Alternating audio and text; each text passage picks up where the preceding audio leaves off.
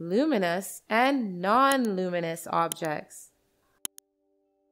Objects that give out light on its own are known as luminous objects. Let's see some examples. Sun, stars, fire, glow, and give out light on their own, so they are luminous objects.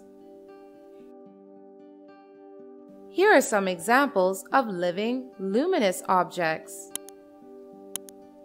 Fireflies, jellyfish, flashy fungus, radiant railroad, glowing millipedes.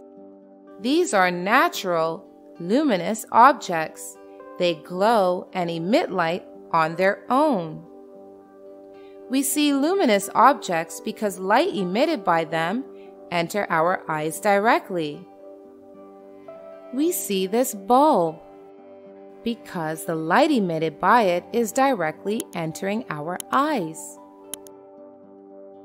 Now let's see non-luminous objects. Objects that do not give out light on its own are called non-luminous objects.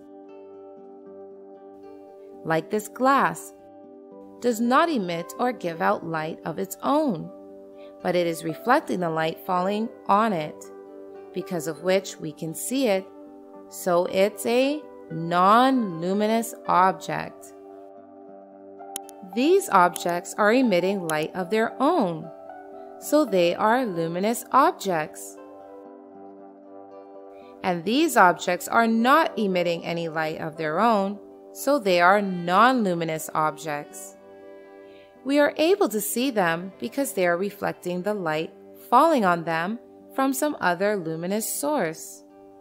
Kids, the moon, is it luminous or non-luminous? Most of you will say, moon is a luminous object. But no, it's a non-luminous object. Moon does not have light of its own. It reflects the light of the sun falling on it, because of which it glows at night. Thank you so much for watching. Don't forget to like, comment, and share this video. And if you want to see more fun videos, you can hit that subscribe button. You can also follow us on Facebook and Instagram for more content. Bye-bye!